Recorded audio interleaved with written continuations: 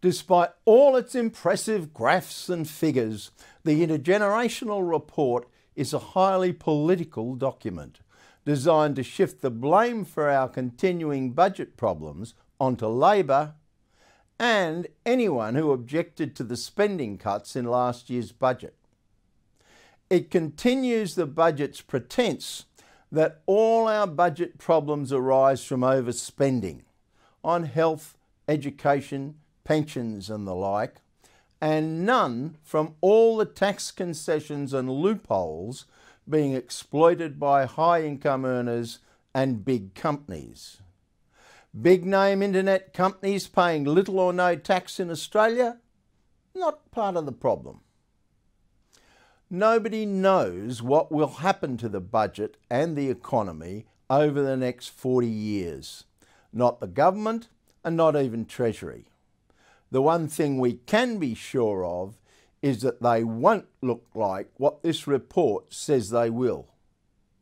Its projections are both quite mechanical and built on a host of assumptions, some of which will prove to have been realistic and some which will prove hopelessly astray.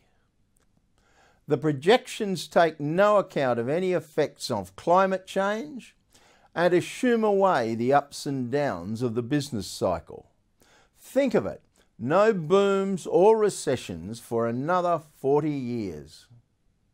And no more cyclones, floods and bushfires than we've always had. Sure.